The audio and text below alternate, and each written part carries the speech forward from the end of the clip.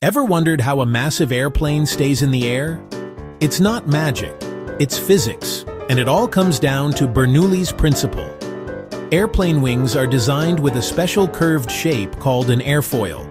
When the plane moves forward, air travels faster over the top of the wing and slower underneath. According to Bernoulli's principle, faster moving air has lower pressure.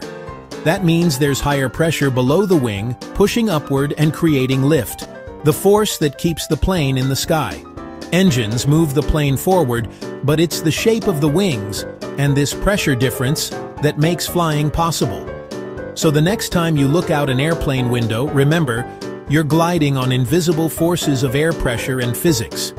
If you love learning how science explains everyday wonders, follow for more.